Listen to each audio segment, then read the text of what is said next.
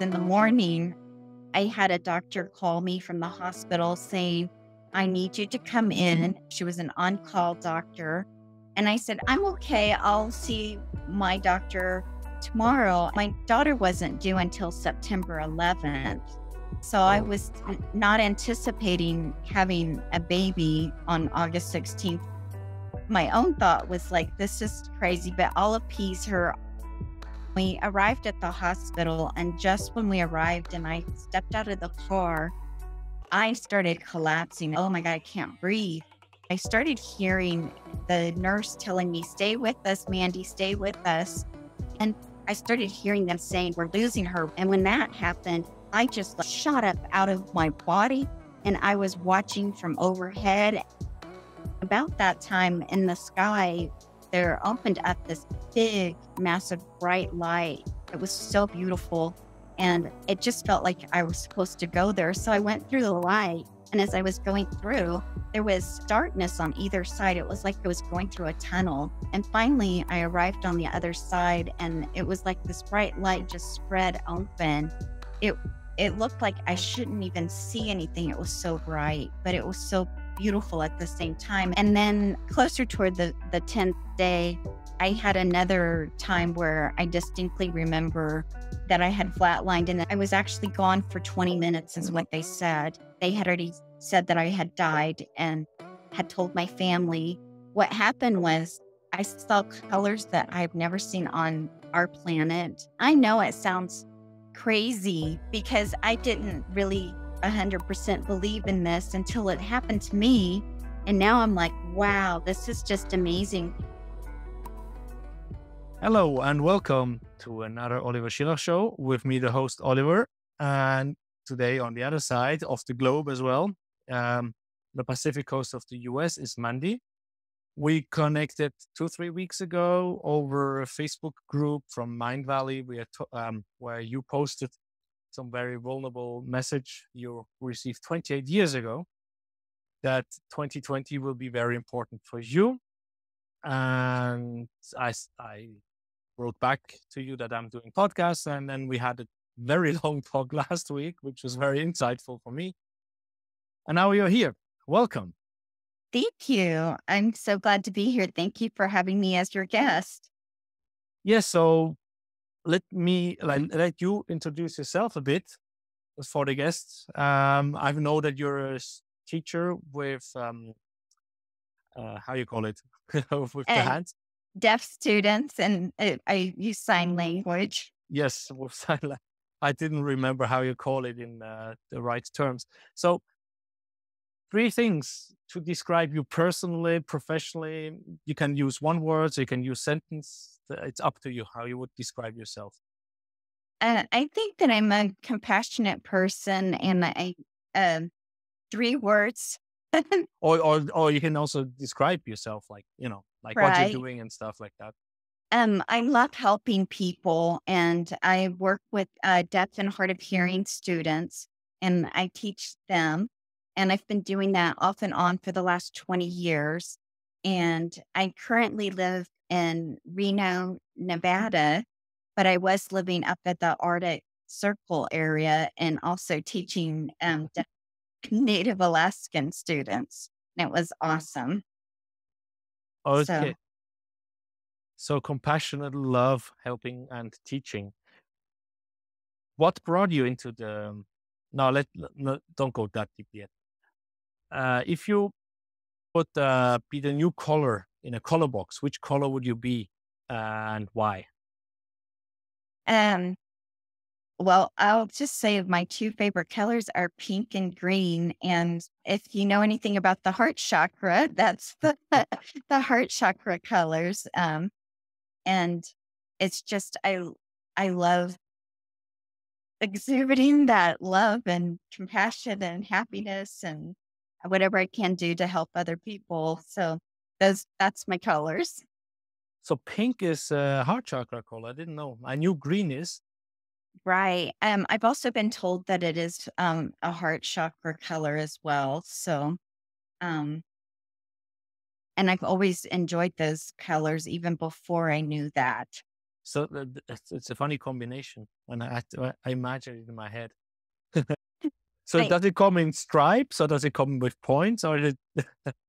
Well, usually how I think when you actually said that, I always think of flowers that are pink flowers and then the green, the stem and the leaf. And so that's how I always kind of envision those two colors. Yes, of course. I just, yeah, because I was just like thinking how to combine them. That was more graphical. Super. Do you have any secret people don't know that? Like only very few people know. It's not like you did something crazy, but I had someone which did medieval martial arts with the long sword, right? Like the Game of Thrones kind of martial arts. Another one has frogs to remind him that to do the hard work first, like eat the frog first. Um, Oh, wow. you have something like that, or Not really. I don't have anything that I do as a ritual or anything. But probably one thing that people don't know is that when I lived up in Alaska, every day I flew on a Cessna plane to go from village to village. And oh, so I did learn how to fly, and most people don't know that about me. so you were flying your own airplane? Usually I was the co-pilot Okay. because there was the pilot, but I made sure that I learned how to fly because if something happened to the pilot, I was the only other person on board. And we would sometimes get into blizzards and all sorts of issues up in the air. And I was like, oh, I really need to know how to, to fly. Okay, yeah, that's a nice secret. So, how are those planes? Are those the ones which come land on water, or like airplanes, or what is it? Uh, I have been on the water planes, but these were just like the little Cessna planes. They're just little bitty. Sometimes they only seat four people, and Oh, that and you can't put too much into the tail because you don't want to weigh it down. okay. So you went. So your work day was basically flying from place to place, or was it like one day one place, another day another place? Right. And no, sometimes I was on what they call a milk run, and that's from village to village to village during that time frame. And I just helped to make sure that medical supplies and stuff were getting to the children in the villages. And it was an exciting time in my life. And sometimes I was on dog sled and sometimes I was on snowmobile or ATV. And they don't really have a road system up there. Um, so you had Okay. to have different ways to get around, which that's kind of what people didn't understand how I lived up there. But I loved it. Okay. So how did you come up there? How Or did what? it? What? Yeah. Well, how did you end up having that job? Oh, yes. I actually was, it's been a number of years ago. I was actually going through a divorce, which I was very sad about. Yeah. But I was trying to go back to Texas, where my family's from. And on came the screen and said, would you like an exciting job? And I applied for a job in Alaska. And it originally was to be a behavior specialist, which I know nothing about. And they interviewed me for 2 hours. And I thought, well, this is crazy. They're interviewing me for 2 hours on a job that I know nothing about. But when I found out what it was to be the coordinator of the entire state of Alaska for birth to 3-year-old deaf and hard of hearing. And so they were actually had looked at my resume and realized that I would be a great fit for this other position that I actually got. And it was an amazing time. So because you already had the experience with handling kids which are deaf, and Right. And, okay. and So there was just a screen. So was that on the airport, or where did you see that screen which said like oh, you on want to my have this computer, screen? it was on my computer screen. I was looking for jobs in Texas. Uh, And then one of those advertisements came up. And this was so many years ago before we have the technology like we have today. But it just popped up on my screen, and I thought, oh, let me just check into it. And it was just on a whim, and it worked out, and it was fantastic. Wow. I mean, it seems so little, but actually it has changed a lot in your life doing that. It And it might have been on purpose that you saw this. Exactly. I don't think that it was an accident. I think that it was absolutely meant to happen. Once I arrived there, I still have so many friends back in Alaska, and I love every minute that I was up there. You have the 24 hours of daylight during the summer, and then in the winter, it was most of the time it was almost completely dark, and then the sun would come up on the horizon and go back down. And so I always saw the sunrise and the sunset during the winters. Yeah. Yeah, you got up for sunrise, sunset. Well, it wasn't One out coffee, for. right? One coffee was enough for both. There you go. That's it. It was fantastic. So you have a sunset, sunrise. So how did you handle? Yeah, let's just go with the flow here. How did you handle that the winter? I mean, I live in Denmark now. It's the 23rd of June, so the longest day, like 21st, 22nd, 23rd. These are like the longest days in Denmark, and it's not really getting dark. It is dark, but Right. it's not. If you have clouds, right? If it's a rainy day, you have black, pitch black. But if it's a sunny day with no clouds, you can walk at least for 5 days all night E- without needing lamps. So how was it then? But and the winter is 4-ish, 4 o'clock-ish that it gets dark, right? And only at 9-ish it's light, and it's very hard for many people. But if you go all the way up and you have sunrise, sunset in the same time, you don't really get sun or exposure. So how is the feeling? Um, how I dealt with it was I learned that there was like four different shades of darkness, and so I would wait and look. It would be pitch black during the night, and then kind of even though the sun wasn't really coming up, you could make out the buildings that were in the area, and then you would just look for different types um of light, even though it was dark, if that makes sense. And emotionally. And then emotionally, it is draining. And so I had what's called a sad light, and you end up using that. Most people do. They use a light to just kind of help them to boost up their energy and to also feel happier.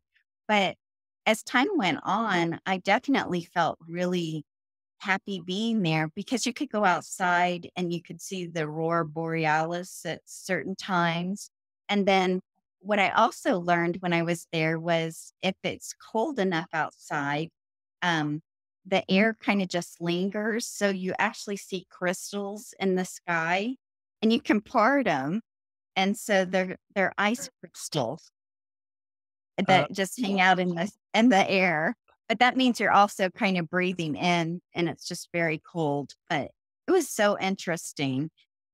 oh my God, this sounds just like Matrix or something like that. That the air is, and you go between. Wow. Right. How did It you didn't feel the first time you experienced that? When the first time you saw this, what was your feeling? Well, at the first time, and I guess what it is it's like a fog or something, but I just kind of was hesitant to walk through. But then I saw other people walking through, and the air just kind of departs and parts out from the crystals. So I was like, "Oh, this is cool." Yeah, But it definitely is cool to think it about it. it didn't happen very many times, but just to have that experience was just amazing. And everything up there was just amazing. There's the tundra, so when you walk, you kind of sink down and come back up. I always did feel like I was on a different planet up there, but the people are so nice, and it's just and everyone helps everyone else out, so it's just amazing. How is it with the wildlife there? I mean, there must be ice bears, like polar bears, sorry, in English, and grizzlies and wolves. Exactly. I did see the grizzly bears or black bears. And then I also saw polar bears and just a few times. I had one polar bear that actually I before I was aware of polar bears, I was walking from the tarmac of what's considered an airport, but it's not really. It's just kind of a little space. And I was walking towards the village. And by the time I got to the village, people started talking about that the polar bear was following me. And it literally had tipped over the trash. And it was rather frightening to me after the whole ordeal. But they said that they can track people up to 100 miles away. I don't know if that's true or not, but but I never wanted to encounter that again because I was just clueless at that time. Okay, so you didn't And see then I him. saw another polar bear. So I he was didn't just see behind you. him. So how far away did they say he was? Like very close, or I'm was not he? even I'm not even sure how far it was away from me, but they said that if he wanted to, have charged or ran at me, that would have just been the end. So, um, and I just hear that they're very mean. So I was a little worried. They look so cute when you see them on TV, but I've seen one in person um, and it was fishing and for, fish, but I never wanna be too close to one. They're gigantic. Yeah, we have here in Copenhagen.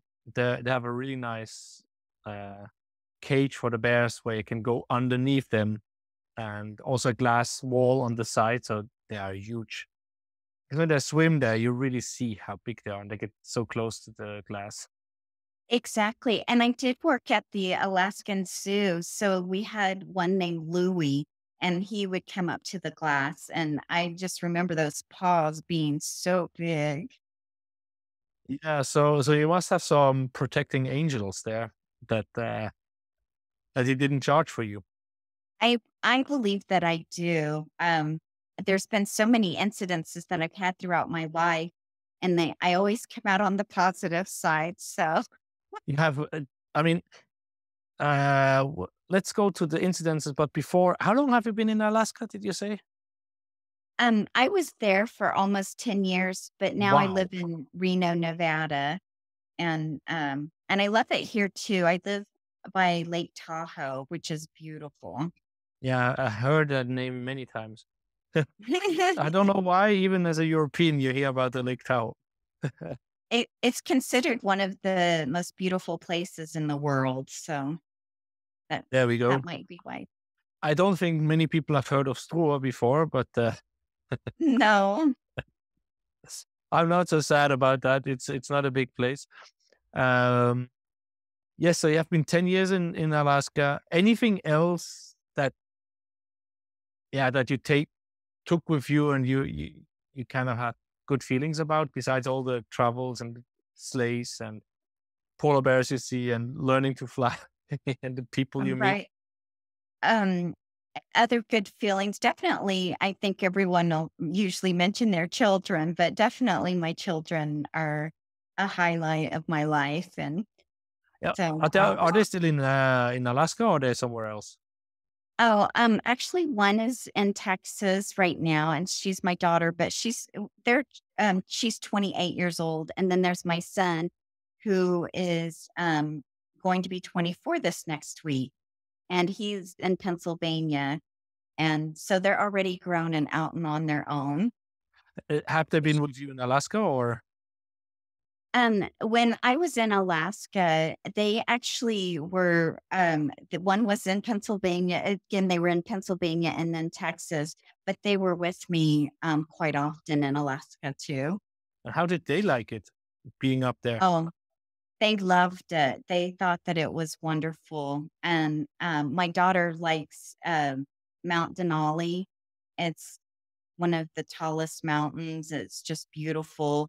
And then my son just loved all of Alaska. It didn't matter as long as he was venturing out, he loved it. Yeah, we have friends in Yukon. Actually, my old neighbors, they moved out to Yukon, and then the girls moved to Vancouver. But I know now the older one is a ranger in Yukon. That is wonderful, and that's so beautiful. I see that you talk a lot with the hands, but you're actually talking with the hands, not like the Italians, which Right, they're going and I'm signing a little that's beautiful. yeah. So it's a habit of yours to talk with the sign language because you have done it so much over time for people which have to have that, right? Exactly. I've been doing that off and on for the last 20 years, so it just automatically people will go, "What are you doing?" And it's my hands, and sometimes I'll even sign and go, "What is that word in English?" Oh yes. Yeah. Let's put the thing aside. So let's go for the sign language. I've always wondered if you speak sign language, can you talk to anyone around the world, like Chinese, Arabic, Russian, German? Is it the same or is it different? It's so different. That's a misconception. There's American Sign Language, which is what I know. There's British Sign Language, India Oh, Sign Language, Spanish Sign, and even in Africa, there's different signs as well. Um, so just all over the world, it's different. And I've actually taught students from different locations. They've come in from around the world. But for instance, when I had one student from Africa, they kept going like this. And I was like, I don't know what that means. And this is father in American Sign yeah. Language. This was father in his language because most of the men in his village smoked cigars. So this was like a cigar for father, and then us, it's father. Yeah, like you touch the forehead, which I don't know what will why that is. I can understand the cigar holding, but it's also so do you have then dialects also in America, depending where you are in the region? And yes, and there's over like there's just over 100 signs for pizza. So there's yeah, this is pizza. Um and I forgot one of the other signs. That's usually the two signs that I use is pizza and um but it's just yeah, there's different signs for everything, even like birthday, they have different signs in different locations too. Okay, now I understand because we talked on the talk last week that or did we that our daughter got I think 6 CDs or DVDs where we had some sign languages as we spoke 4 languages at home, and then like help was like one hand is lifting up the other one, and I think poo poo is like putting the thumb, Right. That's correct. and like thank you is basically uh, a kiss from from the cheek from this not from the cheek, from the chin. And Exactly. then thirsty, I think, was like just drinking. Mhm. But I tried with some people and they didn't understand, and then I gave up. But that must also be because it must have been an American DVD. Um, and then if I try to talk to someone which knows sign language in Denmark, they use different signs. But how comes there are so many? I mean, It's just like the rest of us in the world. We grow up in different locations. And so you're just trying to speak to the people in your community. And then all of a sudden you see that these languages um, arise in that location and that they'll look different from location to location. okay, so it's just an organic growth over hundreds of years of trying to communicate with people which cannot verbalize or hear. Exactly, and American Sign Language actually started, with the over in France. We had an American that went over to France trying to figure out how can they sign, and so we picked up, more of a French-based sign rather than the British Sign Language. And you would think that we would have had more of the British Sign Language being that we're from the United States and speak English and but it comes from France. So actually when you're signing in American Sign Language, you're following more of the structure of French. Okay, so but how old is sign language officially? I think that it's about 150 years old now, Okay.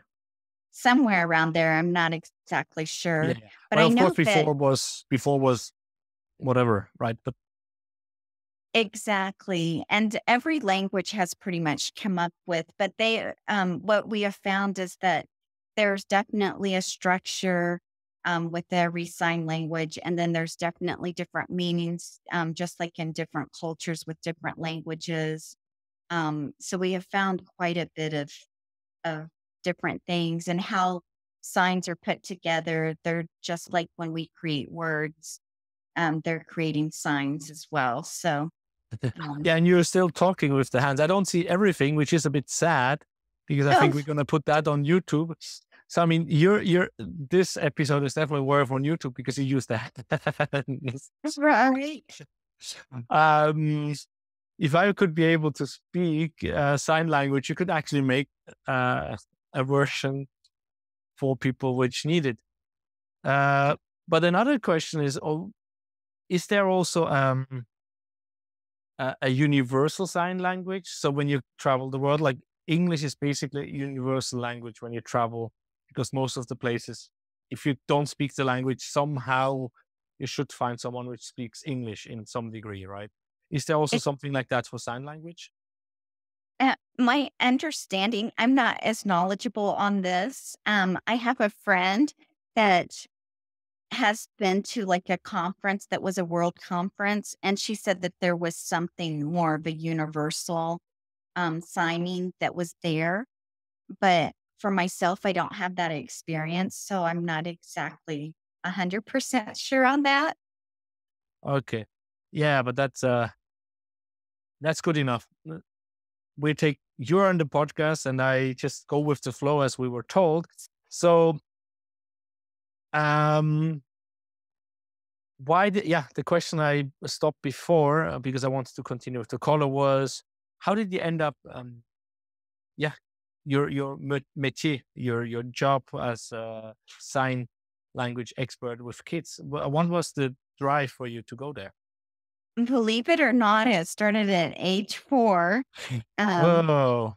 I I was out playing with all of the other children on the block that I grew up on, and there was a little girl that was sitting on a porch across the street, and she just kept staring at us, and I kept saying, "Come play with us."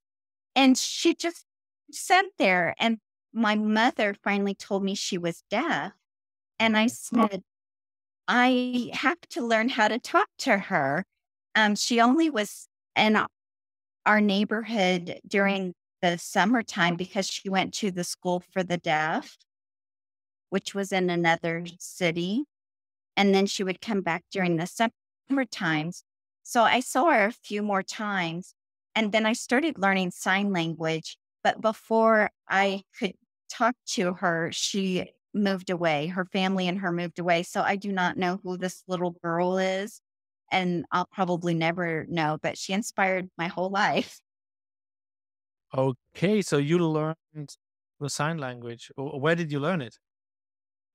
I actually didn't learn. I learned a little bit when I was in middle school and high school, but I didn't really learn sign language until I got into college. And that's when I finally took off and learned it. And then my master's program was actually in sign language. And at that point, that's when I really started mastering signing because if I didn't, I would miss homework assignments and other things that were important to the class. So, Because the whole communication was in sign language. mhm, it was. So how many years did was that school where you had to use sign language as a means of communication? Was that Um, 1 year, one semester, or was that oh no, it was a 2-year program. And so for that 2 years, all of my classes were in sign. And then sometimes they would have someone that would voice for the teacher, depending on who was in the classroom. But there were many classes where the teacher would just sign only, and which was a great experience because when you're immersed into the language, then you absolutely have to learn it. And Yes, I as mean, it's yeah. with all the languages, if you speak, I mean, I use a lot the hand, which is this difficult for Danes. But yeah, we can actually go into that as well. But I'm Swiss, and I don't know if I use a lot my body language as a Swiss more than normal Swiss do. But I definitely know Italians when I'm around Italians or Latinos, I'm not standing out because they use the body to speak. And they definitely do. They're constantly moving. And actually, if you're not aware, 80% of our language is our body language. So people talk, and that's just 20% of the communication. But most of our communicating is through our body language. And most people don't realize that. So you might be standing in front of someone and you're giving all kinds of information by how you're standing, by how your facial expression is, by kind of what you're doing. And that usually you can tell, oh, someone's interested in this, that what I'm talking about, or you can tell that, oh, they're not interested at all, but they keep going, "Oh, yeah, I'm interested." And you can just see it in their body language that they're not. Um, or maybe that's just something that I've picked up over the years because I work with all of these students, and they used to tell me when I would come into class, I went in sick one day, and the students, I kept going, "Yeah, I'm great, I'm fine, I'm wonderful." And all of the deaf students kept going, "No, you're sick. Something's wrong. Are you sad or are you sick?" So they could tell right away. All the hearing people, not one of them asked me if I was sick. They Okay, all so thought I was okay. you had a blending, a mixed class with deaf people, and you were using voice and sign language to give classes. Right. I'm usually what I am as an itinerant teacher, so I usually go from class to class, and my students get mainstream. And then I just come in to kind of help out in those situations to see if they need any help with their work, or is there something going on with the sound system that I can help to improve it in the classroom? Is there something that maybe the teacher needs to be able to communicate better with the student? And then making sure that the student's sitting in the right place and that nothing's blocking their view from seeing the teacher. And And it's are just, they lip reading mostly, or were they are able to lip they? read, or like mouth reading, or how we call it? Oh, that's a good question. Some of them do the lip reading, but others we have a sign interpreter in the classroom with them. Okay, so so you were not like fixed, but so there was the teacher and then the sign interpreter next to it. Right, exactly. And I actually did that one year, was the interpreter for a classroom, and it can be challenging at times to try to get all of the information, then give it out to the student. And because you're lagging behind about 7 seconds from what the teacher says to the student. And you start realizing the teacher needs to pause because by the time you get a question out to the student, the other kids have already raised their hand and the teacher's already called on someone for the answer. And you're like, well, that the deaf student missed again. So that's one of the things that I do now is I let teachers know you need to pause to give the interpreter time to get the message across to the deaf student, and then have the deaf student have a second to actually be able to think of what the answer is and then be able to respond with the rest of the students. Yeah, because otherwise they feel discriminated in some way because they can never really speak up, and then they are getting disconnected, I guess, from the class. Because if you cannot Exactly. answer, right? Uh, I had a question in my head. Now you nicely explained what you were doing from your sick day when you come in and you speak, and the deaf students could tell that you're not well. Do you think because of using sign language, they're more attentive to the body language? Definitely. They definitely are picking up because even the body, us know, even in sign language, kind of what's going on with people. And facial expressions are a big thing, um, to let people know, are you asking a question? Is this a statement or what's happening? So did that help you also to read people better? I mean, you mentioned it a little bit before. Right. I think over the years it definitely has, because I can pick up on cues from people where I'm still waiting for hearing people to pick up and they don't always pick it up. And then I go, "Hey, did you notice?" And they'll go, "No, I didn't." But sometimes I think as hearing people, we do notice some things because we'll automatically, without someone talking to you, you'll go, "Oh, I don't have a good feeling. I need to walk away." Or, "Oh, I can tell the person's really interested because they're leaning towards me." And so you keep talking. And so things like that, Yeah. Sorry, I moved even my hearing laptop. people are picking up. Oh, no problem. Yeah, because I have a hot laptop on my leg. Oh, yes. No, so I was just thinking because there's James Abel, I think it's his name, Fat Burning Man or something like that is his podcast. It's many years ago I listened to him, and I recall that he was a musician, I think guitar playing, if I'm not wrong, before, and he was overweight and etc. And then he learned he was on medication, and then so James Abel then learned that his diet was wrong. But anyway, it was not about that. That's the start of his podcast. But he mentioned about listening to other people. He could hear how they are because he played music. And he realized that when he talks to other musicians, the conversations were different because musicians can hear in your tone if you're lying, if you're truthful, if you're interested, all these kind of cues. And you say, which makes sense that if you speak body language, you have a similar advantage, I would say, because you can,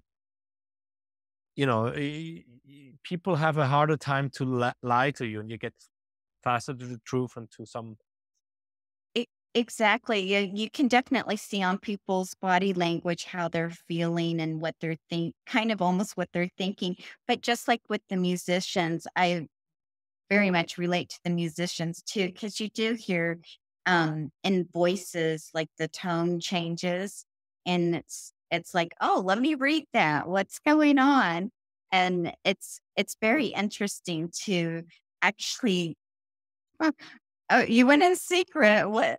I was just thinking, like when I'm in restaurants, um, I don't hear other people's conversations like at the next table, but there are times where you'll see a group of people and you can just tell who's really interested in what's going on and the ones who aren't interested in what's going on, and they're looking around or they're fiddling with their phone or they're doing something else or they keep picking up their napkin up and down, or they're just doing other things that shows you that they're not really into whatever's being discussed at the table.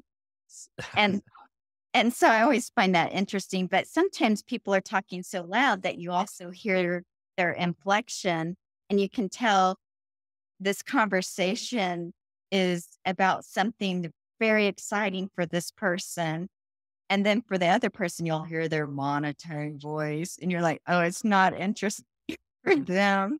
Sometimes they can hear things like that too. Okay, so you're very intuitive. I I guess, yes. Did you always I mean, we talked a bit from being 4 years old, but did you have that through all your growing up period from being a child until you were a teacher, that you kind of observed people like that and how they were? I think I have always observed people, and then I if we come to, like, with my daughter's birth, that's when I think things really changed for me. My whole life changed at that point. Okay, So but that's a nice intro. Then let's go there because now we know what you do, and you're still working as a teacher, right? With sign right. language.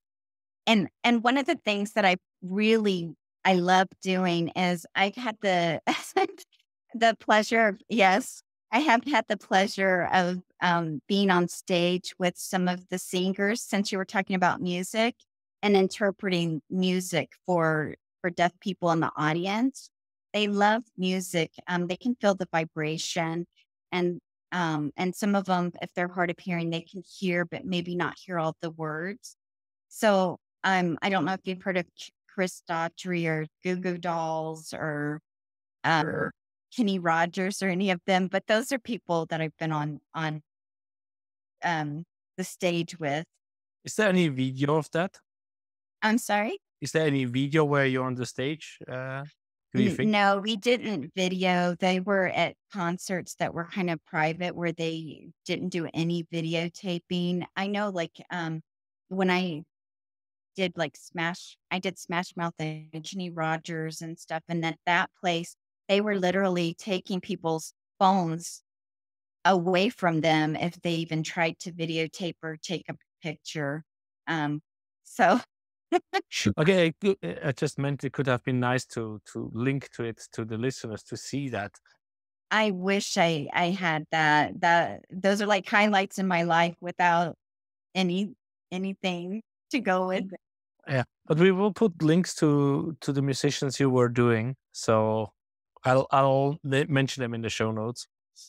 Oh, cool. Yeah, Yeah, and Philip Phillips is another one. I just am like Dustin Lynch. I think that I don't know who else, but but what kind of music is it? I mean, Kenny Rogers, I heard the name before, but I'm not really sure. Is that all? it's he is an old country western singer. And then Chris Daughtry is more of a up to date type of music. And Philip Phillips, I guess like kind of pop. Okay. And and then there's Dustin Lynch is country. Goo Goo Dolls is from like the 80s type music and 90s. Okay. So just a variety. Okay, it's not just like I was thinking of country music when I heard it. So it's a blend. Okay, but let's get into now we have introduced you. So for the listeners and for the ones which are still listening, so now it's how we connected. It's the story of the birth of your daughter 28 years ago. Uh, Right. how it came that that 2020 was told to be an important year for you or for the Exactly. world. I don't know. So yeah, please share your story. Yes. So 28 years ago, it was actually August 16th of 1992, and it was a Sunday. And it was really bizarre because in the morning I had a doctor call me from the hospital saying, I need you to come in. And she wasn't my doctor, she was an on-call doctor. And I said, oh, I'm okay. I'll see my doctor tomorrow. And my daughter wasn't due until September 11th. So I Oh, was not anticipating having a baby on August 16th, but I did. Um, so what happened was the doctor said, there's a voice that keeps talking to me saying you have to come in. And I said, well, that's really strange. I think I can just hold off and wait for my own doctor to see me tomorrow. Well, a few hours went by and she called me again and she said, you have to come in. This voice is not letting up. I've never had anything in my whole time that I've been a doctor. This has never happened. You have to come in. If nothing else, just please, because I need this voice to stop. And I don't think it's going to stop until you come to the hospital and I check you out. so how was that at the situation back then in 1992? Did you believe in such things that a voice is talking to a person, or how did you feel? I believe that things like that could happen, but I just really, on this particular day, thought this doctor has lost it. And I kept thinking, I don't know that I want to go in with this doctor because this is just very nutty. It's not even normal. And so my own thought was like, this is crazy, but I'll appease her. I'll just go in and see her. Um, and I did have toxemia at the time, and I think they call it hypertension today. And so my blood pressure was really high. I was swollen. But again, my doctor had just said, lay down for the weekend and come see me on Monday. So on this Sunday, I did decide to go to the hospital. My mom drove me, and my sister also got in the car with us. And we arrived at the hospital. And just when we arrived and I stepped out of the car, um, I started collapsing. It was like I couldn't breathe. And I was like, oh my God, I can't breathe. And then they got a gurney and got me into a room. But I started hearing the nurse telling me, stay with us, Mandy, stay with us. And I had started hearing code blue being announced on the intercom, code blue, code blue. And that usually means that someone's heart has stopped. And at the time, I didn't really realize that that was being announced for me. I could just only keep hearing them. And I started hearing them going, 1, 2, 3, 4, 5, breathe. And I kept hearing that over and over again while I was also hearing people yelling, stay with us, stay with us. And then I started hearing them saying, we're losing her, we're losing her. And when that happened, I just like shot up out of my body.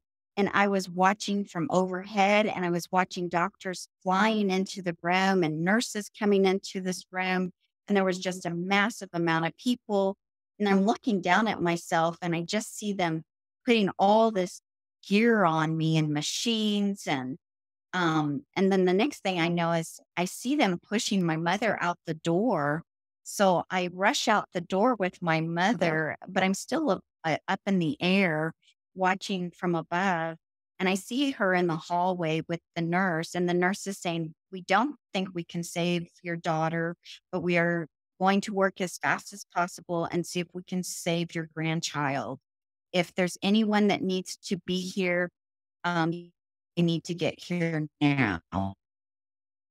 And immediately I went down the hallway where I saw my sister, and she's on I hear her talking to my father. I all of a sudden arrive at our house, and I'm at with my dad outside of the truck, and he's getting into the truck. And I see him getting into the truck to come to the hospital. And about that time in the sky, there opened up this big, massive, bright light. It was so beautiful.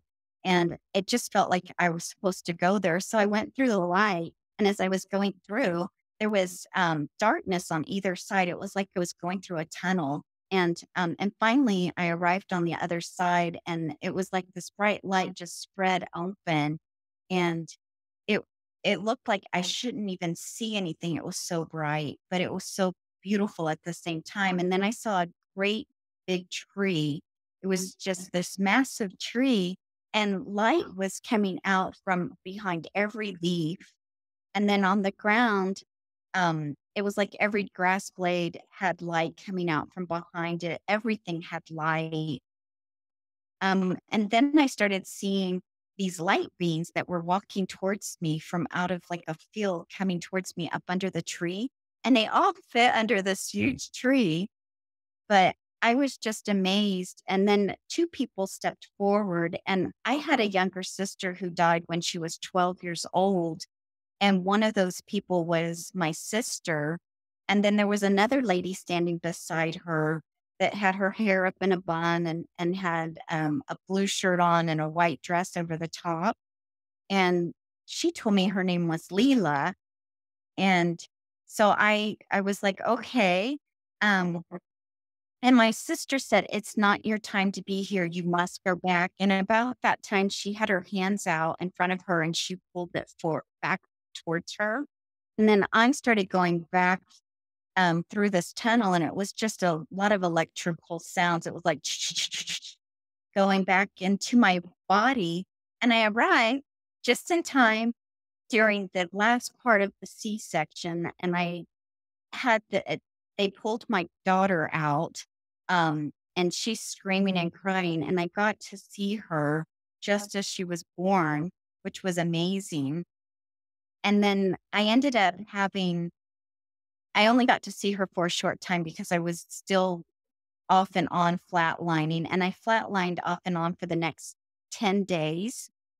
And then closer toward the 10th day, I had another time where I distinctly remember um, that I had flatlined. And then this time, when I woke up, there was actually just a tube. All the machines were off, and there was just a tube in my right arm, and they were draining out the blood into this bowl down below.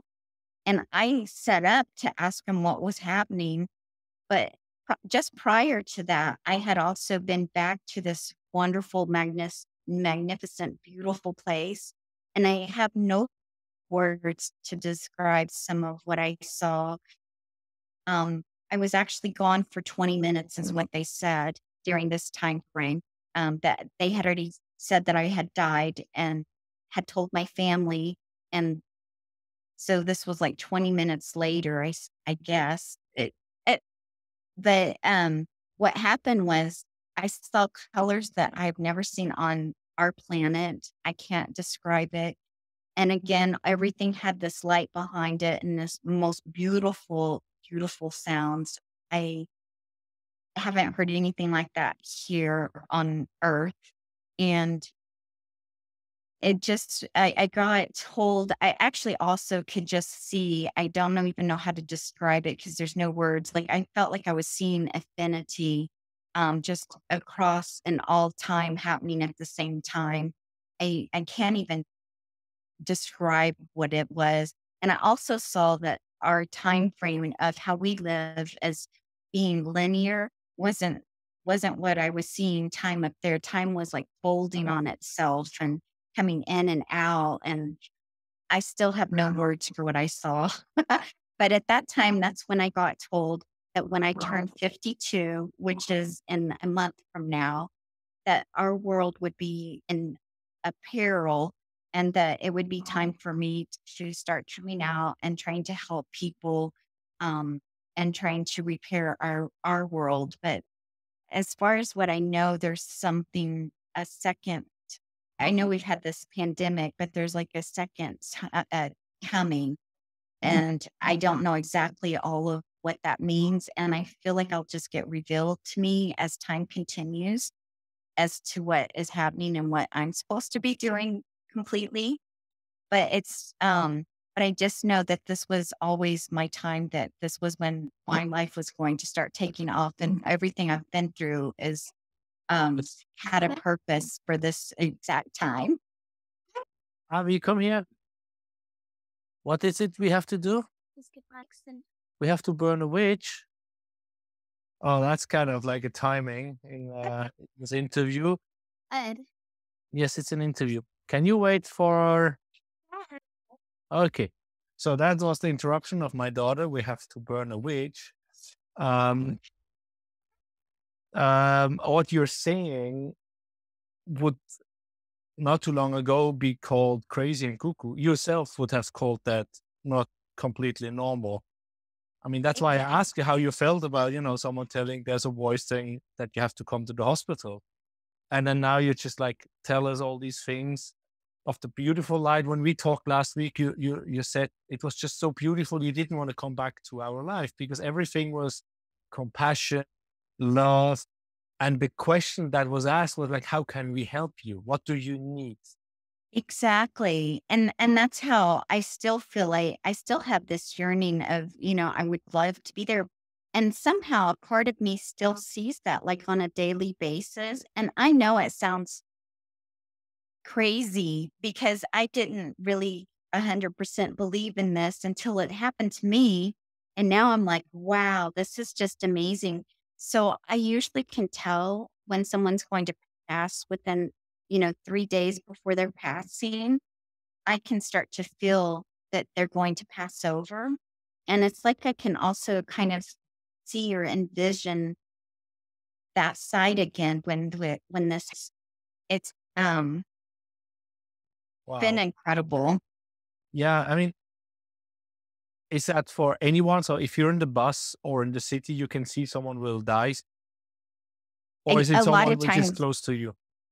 no, not just close to me. I can feel other people. So, like, I've been in the grocery store, and I had someone brush up against me, and I just was like, I felt like, oh my gosh, this is horrible. I don't feel well, and I felt like I was tumbling, and it was so awful. It was a younger guy, but he got on an ATV after he left the store, and he literally rolled, and it killed him on his ATV.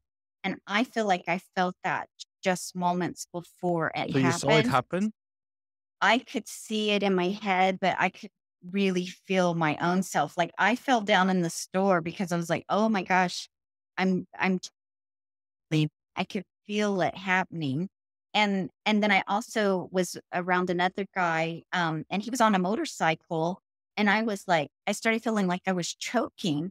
And then the next morning, he was in a motorcycle wreck and it sliced his throat and he died. And so the night before, I actually was feeling his what he was going to go through. And a lot of people I can feel um, just before their death, like what it's feeling like if they can't breathe, is their head hurting, um, or is there something else that's going on? Oh, that's not. So that makes you feel. Are we in control of the future? Or is it already written? Sometimes, right? If you can feel it, what happens in the future, right? Right. Well, I've actually warned people, like, oh, I think something is going to happen. You need to not do this today or whatever. And it seems like it can be like another week or so, and that will happen anyway. So I've learned just to let it go, breathe in and breathe out, and wish them all wonderful, great things, and move on if I feel that, because I don't think I can change it. I haven't ever changed it for anyone. Okay. No, it reminds me of a documentary I saw about a paper roll in Israel where everything is written on, but coded, so you can find yourself, and it doesn't really tell you exactly what will happen, but when it happened, it makes sense. Like when you're born, what city you're born, what kind of schools you did, the important things of life are written there, and they still don't know how that is possible. And that's what I've heard also. And it does kind of make sense because when I went to this place and I could see eternity and I saw all time happening at the same time, it seemed like that there were just certain things in our lives that are key, that are meant to happen, and they will happen regardless of what we're doing. And that's kind of what I saw when I was there. Yeah, so that's definitely could be a title for the show. Certain things are meant to happen. Uh, Yes, definitely. I definitely agree with that. And I feel like that people that we meet, is there's a reason, that there's not a real coincidence. There's something that we always have something to learn from someone. So when they enter our life for whatever reason, there's always something that we get back out of it. So we were meant to meet because I'm not so much on Facebook anymore. I know Mind Valley actually was drawing their group activities on Facebook onto their own uh, platform because they had students which are not on Facebook for different reasons, right? Um, Right. could be conspiracy reasons for some, it could be privacy reasons for others. For the next, it's just they never went, and so they never really got connected on Facebook. Uh, and I just went there and I went through, and then I saw Mandy commented, and I had probably 30 or something. I just clicked on it, looked at it, saw your story, commented, and you answered very fast. And yeah, so most likely it was meant to be because you were also told to share your story. And I asked you about, do you want to be on a podcast? Exactly. And that's, you're actually helping me because you're the first person I'm doing a podcast with. So I guess I'm not the last one. I I think the story is very, very important. So yeah, now I'm go with the flow. Now I blocked myself a bit by sharing my story. So certain things are meant to be. So what you mentioned before, you're told like on the go what's going to happen. So you have not been told everything. You just have been told in the 92 that in 2020 something is really going to happen.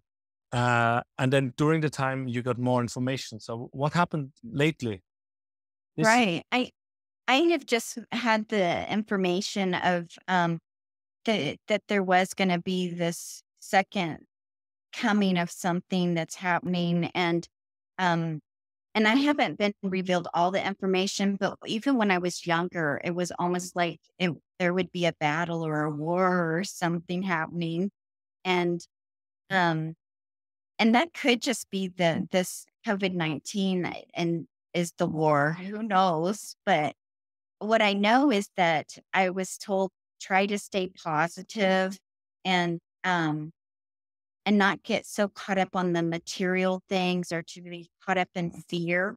You need to release the fear and to just feel in light. And so what it needs to happen is for everyone is just to keep your energy or vibration. We're all made of frequency. And so if you can keep your frequency at a higher level, it just helps. And a lot of that is doing the meditation like you're doing and visualizing positive thoughts. Another great idea is just keeping like a gratitude journal.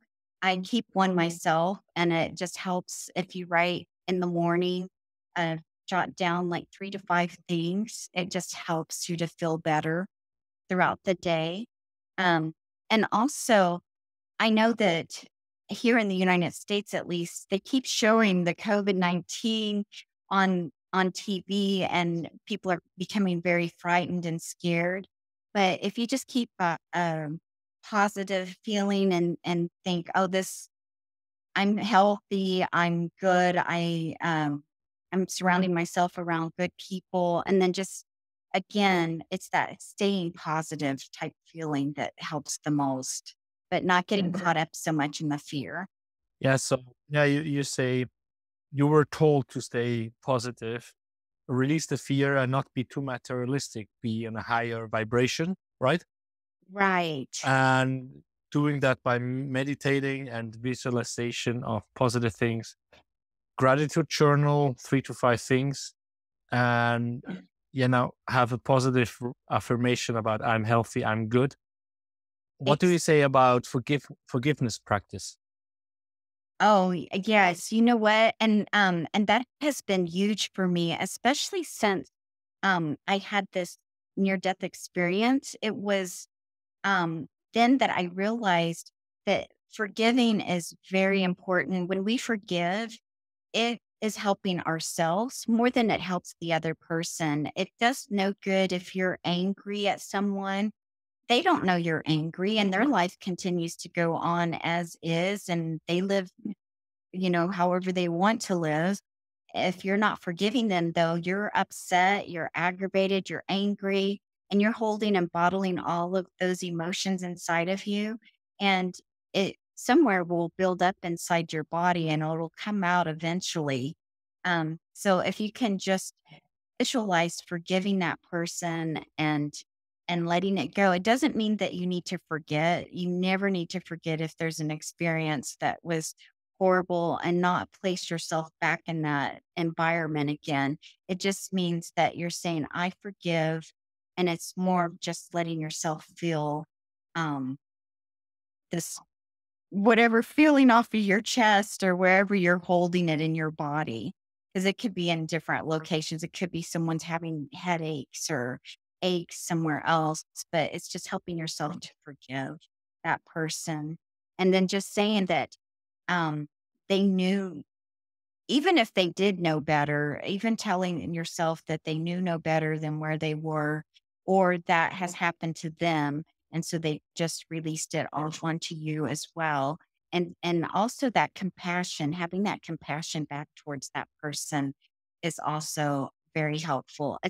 I can tell you it's not easy. I've been through a number of things throughout my life, which I think has been preparing me for being here, starting at 52.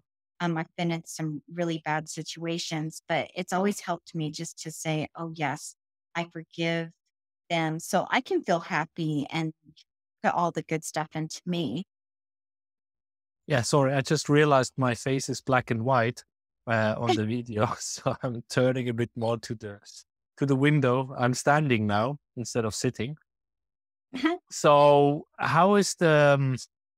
Yeah, I mean, these things I heard: gratitude journal, meditation, and the forgiveness practice. When did you start? Do you meditate and visualize? Do you do the gratitude journal and the forgiveness? And when did it start Right. for you? I've actually been doing like the forgiveness since the day that my daughter was born and onward. It's For just 28 kind of years. yes, for 28 years I've been doing that. And people are always like, that is just crazy. I can't believe you're not mad at this person. I've actually gone and helped people that have been hurtful towards me in the past because I feel like as if I help them, it helps everyone to be healthier and lifts the energy even more. So I've always done that. And then gratitude, I will admit, I have done that off and on also for like the last 28 years, but I haven't been as diligent as I feel like I could have been. And I notice though, when I don't keep a gratitude journal, that my emotions seem to go downward and into a spiral. So when I keep the gratitude, and I'm going to let you guys know, there have been times in my life, all I could write in my gratitude was, thank you. I have a blanket. Thank you. I got to eat today. I mean, I have like struggled on some days to go, I need to find something to write that I'm thankful for. Cause there's just sometimes we have a bad day and it's like nothing good happened. But when you really start going back through it, it's like, wow. Um, yeah, and then you start thinking about the blanket or something, you're like, "This is really comfy, and, it's nice on my skin," and so then you start finding more things, and all of a sudden you just keep it starts going that you can write more and more and more things. Okay, so it's because now you mentioned you went through the day. Is that do you do it in the morning or do you do it in the evening? I've done it both. I've done it sometimes at night, and then, but recently I've been do doing it every morning. I get up and I just, write every single morning a couple of things down. And that seems to help me through my day. And then just like Vision was saying, doing your segments of the day, I think that that kind of helps somewhat. But and we also talked about Was that the 6 phase meditation, right? exactly. Yeah, And from then just kind Vishen of Lakhiani. visualizing doesn't always work to what you think it is, but I feel like that you have more control, um, of your day, even if it goes array and you feel like it's out of control. But if you visualize, you still have some positive things that you can pull out for the day or try to make those things happen. Yeah, I mean, we talked when just before that it seems that I'm hypersensitive and I have not really accepted that before. Uh, Especially the last two full moons, I could really feel. And now we are, well, the 23rd of June. So the solstice passed. And I just told you for the last 10 days, it feels like whatever I'm doing, it just feels like I'm doing the wrong thing, right? It's like I'm doing something, I visualize it, and it shouldn't take that long. And then I can do whatever. I can draw, I can prepare the podcast, I can find new guests. But somehow the day passes, the thing I started takes all day, even though it should just take 2, 3 hours. And I have the feeling I haven't connected with my family. I have not really relaxed. But it tends to be around the full moon time or now solstice. I really feel like unbalanced. You said you felt unbalanced yesterday, Sunday Mhm. a bit, and some people around you felt unbalanced. My wife doesn't say, But now when you mention this gratitude and see something positive, because I'm standing up at the window, I'm looking out and see my family. You saw my daughter kept coming in before telling me we're going to burn the bridge. It looks like they're making popcorn on the barbecue grill, on the Weber grill, these round balls. And they're having a great time, and it fills me up with joy, right? I feel good, even though I felt bad that I didn't spend time with the kids really this afternoon, even though I was around them, just because things did not fit like a puzzle piece. Exactly. And that happens sometimes. And I think that's even a great time to pull out your journal at night and just go, hey, this happened today. Like I saw my children popping popcorn and so it's just a great memory. And just writing that down for yourself. Yeah, they were um, throwing popcorn into their faces to see how many they can grab with the mouth. I could just see. Oh, and see, that's a fun thing too, and you can write that down. That's already 2 things, and I'm sure that there were other wonderful things that have happened throughout the day. So, like, even just writing one more thing, that'll give you 3 things when you go to bed to go, "My day was much better than I thought." I mean, let's go to the like routines. In the beginning, you said you don't have any special routines, but I know Tim Ferriss, he was talking probably since 2014, 15 about the 5-minute journal. I didn't really I understood what he meant, but I couldn't make it happen. Just take a paper and write it down. Last year, 2019, in February, I got a 6-minute journal from a listener of Tim Ferriss, 100%, because a lot of the notes, the highlights, was just reminding me of different. And oh, no, I can hear you. I didn't mean to stop you, but I have that intuition of where I hear other things. Another weird thing about me that happened whenever I went on this near death experience, and I'm hearing, I'm going, oh, this is great. You're not meant to journal. You're meant to draw. You're meant to paint. That's your journaling. That's what we talked about last week. So, but okay, let's no mental note. So we come back to the drawing. So I wanted for the listeners about the 5-minute journal. So last year I got the 6-minute journal from a Tim Ferriss listener, which had an accident in, I don't know, Singapore, Malaysia, somewhere. He's German. He traveled with someone, had a motorcycle accident, open cut. He was bleeding to death.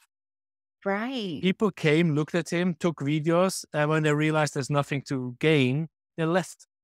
He was bleeding there in agony. I don't know what happened with the other motorcycle guy, but eventually there was an Australian dude going to him and say, I don't remember what saying, but like, everything is going to be okay. Bite, I'm here for you, Tack. He was binding the wound. He got him together, got in the hospital. I don't remember where he was in hospital, probably in Malaysia, wherever he was. And he couldn't do anything. And he was like threatened by losing his leg. And he was loving to move. He did football, basketball, all kind of activity sports. And he had all the means to be miserable, right? To go down the black spiral. And I don't know if he knew Tim Ferriss from before and knew about that, but he did the 6-minute journal. He improved the 5-minute journal. And he was writing down everything positive, like, I'm alive. I could be dead now. I have great doctors around. I have people taking care of me. And he said, it was funny. People were like, how can you be so positive when you have, you might lose your leg and you love all these activities? And he's like, because I'm focusing on what I have, not on what I don't have. And so the 6-minute journal compared to the 5-minute journal, which many people know by now, it's just 3 things in the morning and 3 things in the evening. Now, someone took my 6-minute journal because I showed it to her. And then I asked where it is, and she was already home. And she's like, I took it with me because I like your notes. I'm like, seriously. It was for getting an idea so you can do it yourself. You don't have to take my notes. Perhaps I want to read them, right? Right. It's a really good book. I put it on the show notes, because he's also explaining the psychology behind it. So in the morning, you have like the 3 things you're grateful for. You have a positive affirmation about yourself. Could be, he calls it the hammer version, like Jim Carrey did, having a $10 million check in his purse and like for super good acting qualities or whatever it was, what he was writing there. He had that for 10 years. So you can write something like that every day just to remind. Right. And writing it with your hand has a positive effect because it goes somehow into our body. And the other thing was like 3 things which would make today great. And that's a bit also Vishen Lakhiani's 6-phase meditation, where you visualize your day from getting up, meditating, eating breakfast, commute, water work, and you see all the positive things. So you prep your brain for like a great meeting with people, and you focus on the good things because you already see in it, right? Exactly. But these are like things you do in the morning, and in the evening, it's also like greatness I saw, right? Like someone held the door open for me. Someone stopped at the red light, even though they had green, but let me pass. Someone let me in front in the line, whatever it is, right? Someone gave me a flower. And things, how I could improve today. If you see like, oh, today was perfect, but I could have perhaps less procrastinated, like 1, 2, 3, 4, 5, go, right? That's like a tip for not getting E- stuck. And what was the other? Exactly. I don't remember the last thing because I don't have the book anymore. But it's like, it's similar to Vishen Lakhiani's Buddha and the Badass, Be Extraordinary. He also talks about in the evening, look at synchronicities, look at coincidences happening, because you visualized something, and in the evening, did something happen which actually fits to what you visualized for the greater purpose of your life. Exactly. And I And see that. you see that, and the more synchronicities you see, the more you prepare your brain to actually accept it. And actually, he says also, universe will give more to you because you're attentive. And you say, hey, thank you, universe. You gave me that person, which I needed to have in my life to, I don't know, help me. I mean, for me, I talked to a Dane, which has a father from Lebanon or Algeria. So he looks not really Danish, but his name is very Danish. And he was he was a bricklayer in English. And my wife came this morning and said, do you know a bricklayer? And 2 hours later, I was talking to that guy, and he said he was a bricklayer for 2 years or 3 years. He might look at it because it's a very small project. So that's a synchronicity. Exactly. And that's also great things happening. So this 5-6 minute journaling fits a lot with what Vishen Lakhiani says. So if people are any interested, I will put all these links on the show notes or in the blog post. And you agree on that. So what is your take on what I just said? I I completely agree with that. When we're focusing in on the positive, I think more positive happens. And there's been times in my life I have focused on, oh, this terrible thing happened, and then the next terrible thing happens, and it's a snowball. um, and Yes. then what I've also noticed is if you start looking at the positive, it can be a snowball too, but it's going up because it's the positive, and you get more positive, more positive, more positive. And not to say that things aren't going to happen, because there's always going to be things that happen. But um, even like the other day, I had some stuff that went completely wrong. But what I remember most remember out of the day is some of the times that I spent with some people, and that went all okay. And I disregarded what the other part that happened. In fact, I'm trying to think of what actually happened because I don't recall. um, which is probably a good thing. Um, and I think just writing it down, it also, there's some psychology that I know that I have done even in the past with students. If you want them to be able to do something positive, you videotape them of doing that positive thing. Like one of them maybe is like they're just going to try to step up on a curb, but they can't quite step up on the curb. So you take a picture of them at the bottom on the street, and then you see them again on the sidewalk. And if you show it to them over and over and saying, look, you're so successful, you're on the sidewalk, you got up on the sidewalk from the curb, eventually they start stepping up and putting their foot up on the curb and then stepping up and then getting onto the sidewalk. Um, and very successful. Whereas before they were saying, oh, I can't do this. I can't do this. That's too big of a step.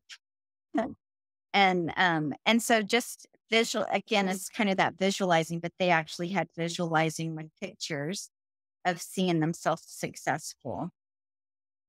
Okay. I just see that as a general methodology to help people to see what they can. I mean, I see it. I took a lot of pictures before, like 2019 to now 2020. I have done less, but whenever I look at the great pictures I took, I'm like, wow, I was actually really good. And people told me that. But when you do that great work, you don't really realize until for a longer period, because for 2 years, my bigger iMac, which is standing next to me with the big screen, is broken. And I somehow cannot fix it. And I Uh-oh. love to work on that because it was a big screen and all the pictures. And now I work outside. And even yesterday, I went and looked for a notepad, and I saw drawings I made 20 years ago. I was like, wow, they're detailed and really good, from elephants in the zoo, because I had a 3 class from the School of Art. I was 1 year. And we went on Saturday mornings for 2 hours, and then we had to different exercise. And we were drawing a lot of elephants also in the museum, the skeleton, just to get Wow. to know the skeleton. And then, and I'm like, wow, I was really, really good. But for me, it was just so normal. And I compared myself with other artists, which were really good as well. And they were better, of course. Some were better here, some were better there. And just start to compare yourself with everyone. And now when I look at it, I'm like, Jesus, that's more than 20 years ago. If just continuing for 20 years, where would I be now?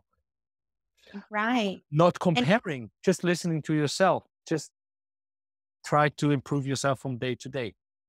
exactly. And that's all we can do at this point is just improve ourselves day to day. And it is hard to not look at people and say, oh, they're doing this much better than I am. But then it's like, who's to say we're not doing something well also? And it might inspire someone. I think that you're great at Chris, being an artist. And I haven't seen but one piece of your work, but I think unfinished, unfinished piece. but I think that you just have, that's like, I just keep hearing that that's like your gift. And so you can pick it up now and start doing it, even if it's just that 5 minutes for journaling and you're just painting for 5 minutes or drawing for 5 minutes. But it's funny because it comes always back and back and back. It For me, taking up a camera and taking pictures, it was not difficult because I just see. Um, Drawing, I'm sometimes sketching. I'm like, wow, where did that come from? Many times, if I'm in the flow, if I try and force it, it's not ending in a good way. And even though I'm not drawing or sketching much, when I'm in the flow, it just goes well. And people are like, oh, you must be drawing a lot. I'm like, I used to 20 years ago. So there is something in me which is just the interest, the passion, the certain skill set because of the passion, right? You cannot become good if you don't have passion or love for something. Right. And I can tell you have passion and there's just something that I keep feeling like you get messages always through your hands. Yeah. And so I Must do be. keep it. I They're keep always hearing moving. how important that is. So, taking your pictures with the camera, doing the painting and stuff, I just keep seeing that as being very healthy and beneficial and showing you like what really is great happening in your world. That might even be your journal as your pictures. You take pictures and to you, you're like, oh, I didn't get to do much of this today, but you can take a picture. And then when you look back, you're like, oh, that was a great day. Yeah. Now, where do I have the phone now so I can take a picture of the kids and post it? Exactly. So let's see. But the thing is also, I tried the 365 Instagram where I take a picture, like the picture's been taken by me. Oops. So Uh-huh. back to normal. Uh, and then I used the smartphone because it was 2015 where the smartphones got really much more potent in what you can do. And so I tried to have graphics on it or text, but I did it only a little bit more than half a year because it was very time consuming sometimes. For some Right. pictures at 2.5 hours, I used there, trying different graphics. And playing around, but I have really many cool pictures from that time just by doing it every day. Right. And the other thing is when you mentioned this journaling by drawing, I hope the listeners are not getting totally confused here with our talk. Not too many weeks ago, I mean, all this COVID time, everything is kind of meshing into each other. I don't remember when, what. We are all home with the family. There's a lot of health summits. There's 5G summits. There's technology. There's meditation summits. There's like so many things I'm absorbing. But there was one class on a TED Talk, and he's talking that he was doing a sketch every day for how he feels. Right. Journaling by drawing his feelings. I tried that. Doesn't really work that well for me because I'm ending up doing the same. But I guess it could also be, you do it for a month or something, and then things start going. It's with Right. many things, right? You have to have a certain mileage before anything E- works. Writing, Exactly. drawing, coaching. Exactly. And I'm actually hearing that like at the beginning, the drawings are depicting kind of how you feel now, which is sometimes maybe not how you want to feel. So keep drawing because then eventually it'll get down to um I'm hearing going down to deeper levels, but it'll finally hit what you need. Okay, so it's basically, but it would fit to the TED Talk when he says, because other TED Talks, I guess it came because I was watching a TED Talk about journaling, right? Every day, writing Mm. down your feelings. Like if in case of doing a 6-minute journal, um, it's similar, right? You write down the synchronicities you saw or how you feel, what you could do better, um, something great about you. I guess that was these 3 things in the evening. You could also feel, how I felt today. Right. And I think they will talk about it's like, you start to understand yourself better both Exactly. ways, like writing down, or I guess for someone could also be an audio file, like that you tape yourself talking into an audio recorder. Oh, look at that. I get a popcorn. Oh, yay. And It's a then good one. she's going, let's go burn the witch. Let's go burn the witch. You already burned it without me? Yep. That's how much patience my kids have. Oh, It was burning fast. It was like less uh-oh. than a minute and the witch burned down. So, Uh-oh. yes, so They told- okay, Avinda. And then We're still interviewing here. Yeah, they want me to finish. They want to have fun with me. oh, definitely. I won't keep you much longer because I know that they're going, come on, Debs. Yeah, I can see that. They're actually cleaning the trampoline now. Yeah, I don't know. There must be popcorn all over the trampoline. It's fun. But yeah, I'm a bit taken away here. Let's continue a little bit more and see where we're going. Yeah. Just to close it off, as I said, I talked with you that since in the middle of this COVID start, I had the feeling like I should change my podcast a bit. I wasn't sure. I get more spiritual people on it. So far, more spiritual people come to me. Business wise, I mean, there's business coaches which are very spiritual thinking. Vishen Lakiani as well, right? He's like talking about Buddha and the Bada as like being spiritual and being a businessman. It does not have Exactly. to be separate. They can be together. Steve Jobs was very spiritual as well, and many of his ideas came through meditation and visualization. Exactly. Now, your gifts are hearing voices, if that is the right thing. Right. Are those guides or angels, or what is it? I believe that they're guides. They can be angels too. I just know that I it still comes from that place of what I see as magnificent, and that's where it's coming from. Because I also always see like the light, and um and so I also get like a sensation. So I also have like feeling, like I will feel sometimes what the other person is feeling. So empathy is another thing. But but yeah, I do definitely hear, and I'll have them just talk to me while I'm talking to someone and I'm like, I know this sounds really strange. And I used to just try to ignore it. and shut it off. But usually when I talk to people and I bring up what I'm hearing, they always go, "How do you know that?" Yes, I mean, let's put it for me. I know my wife is not listening to my podcast, otherwise she wouldn't ask what I'm doing all the time. But we talked about my family, like my kids, my wife, my wife's family, my family, and so on. And you really brought up a lot of points where I'm like, this makes sense. It Right. was kind of putting puzzle pieces. 2 weeks ago, I talked to Kimber. Let's hope if that I also can have an interview of her. She's like a coach for heart-centered intuitive. And Mhm. it also opened up a lot of understanding doors or puzzle pieces. And so I can completely confirm that Mandy has this gift, and I guess very accurate. What I have realized when we talked last time, after we talked about 2 hours, after We half an did. hour, 45 minutes, I started hearing voices myself, Yes. but I don't hear them now. And my sister, which is an animal communicator, and you said she should be able to help me, she was very intrigued because I talked to her about what we talked or what I could remember. And she said she doesn't know how to help me, but the whole conversation came up because I was sitting.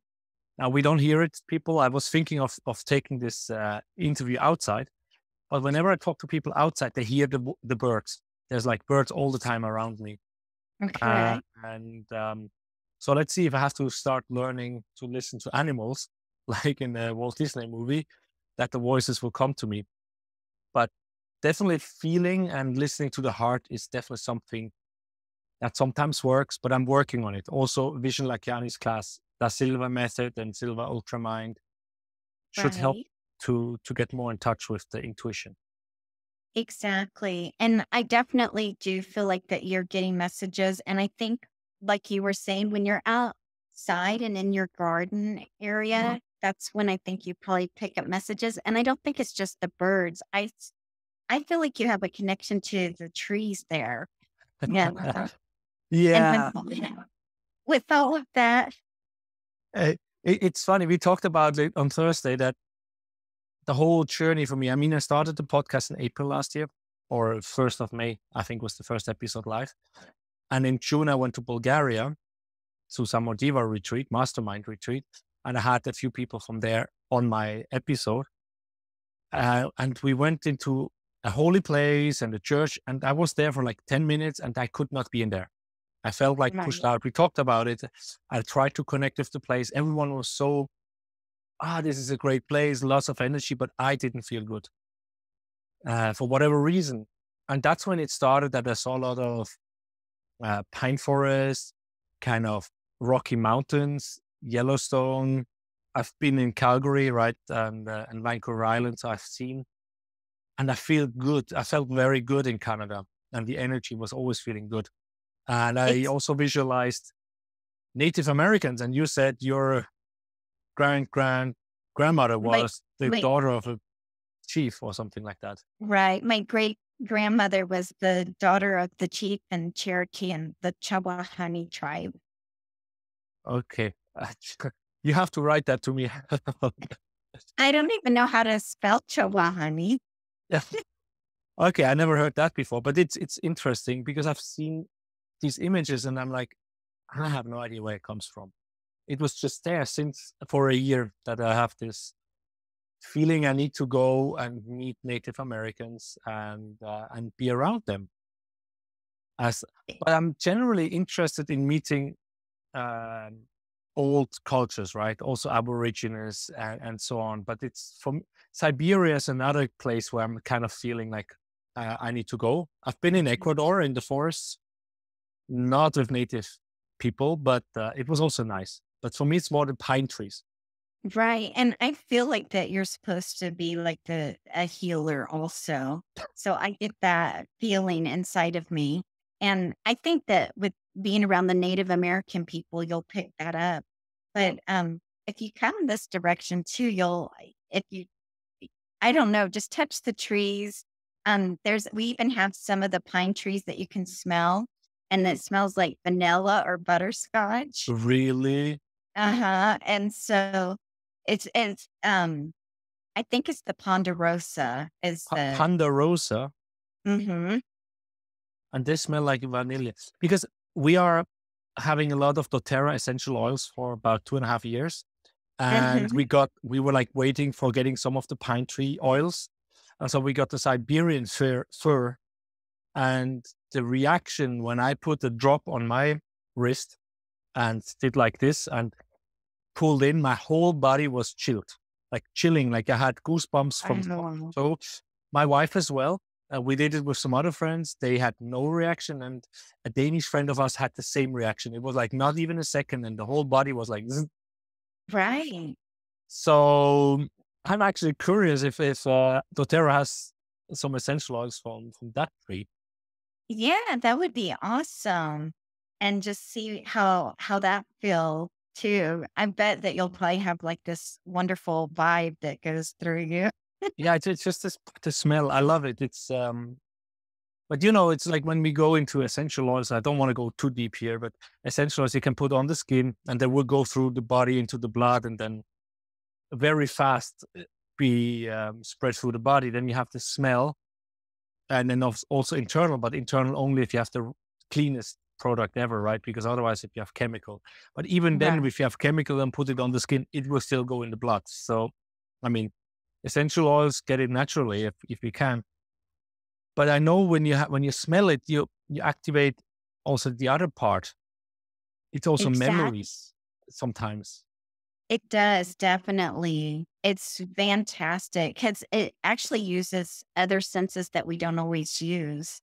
And I just think that's fascinating. Yeah. So for me, the smell, it's just like I don't know. It's one of my favorite smell is summer pine trees, like the warmth when you have like, I don't know, what is it, 70 to 80 Fahrenheit, like the 25, 30 degrees, sunshine, June, July, August, perhaps. And then you just smell the trees because of what is it called?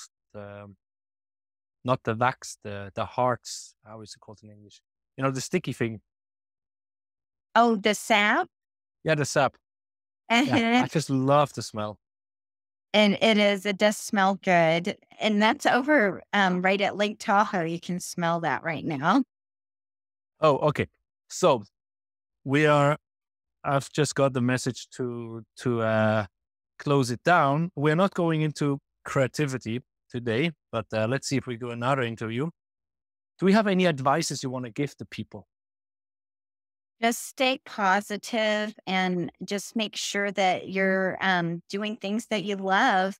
And if you can keep that gratitude journal, I think that that's really helpful. And um, I just wish everyone the best, definitely. And hopefully, I'll get to talk to some of you guys sometime. Yes, look at my daughter. She's respecting us by massaging herself while we have an interview. Thank you. So, yeah, the 5 minute journal or the gratitude journal, Mhm. stay positive and do the things that you love. And that's Yeah. not easy. I mean, we can talk a lot about finding the things you love. Exactly, and I know we all get caught up in our day because I even get caught up in my day, and then it's late at night and I go, "Oh my goodness." But if you can just do, like, one thing for yourself a day that you like doing, even if it's just for 1 minute or 2 minutes, and that's all you get the chance to do, it helps to raise your vibration. Um, Yeah, I mean, this is also a call to action a bit, right? I mean, this is an advice and a call to action because I have these two questions at the end because gratitude journal, it's a call to action and it's an advice. So people, I'll put all the links to whatever I've learned about gratitude journals. And so that's the call for action or call to action. And it's the advice from you. How can Yes, people get in touch with you? If they say, I want to know more about right. Mandy. I'm actually developing a website. I don't have it out yet, but if you want to send me an email, it's Mandi Morgan and it's MandiMorgan and then it's dot be inspired and it's BEINSPIRED mandipired@gmail.com. So it's mandimorgan.beinspired@gmail.com. Wow. Yes. And people, you will not be disappointed. And thank you for listening so far. And Mandi, thanks for your time. And I hope Thank you. it has not been too disturbing with my daughter coming in and out. She is lovely. I She's think lovely. she's wonderful. Fantastic energy. Yes. And I'm sure I would love to have another episode with you. And we'll look at what kind of topic we talk, like your future. You mentioned that you would like to work with oceans and cleaning the oceans. And I definitely want to work with cleaning the ocean. So if anybody knows anything, please let either Oliver or myself know. yes, so that is out for in this episode, but let's see what we talk next time. So Sounds great. for that time, all the listeners, thank you for being here, and yeah, see you another time. Thank you.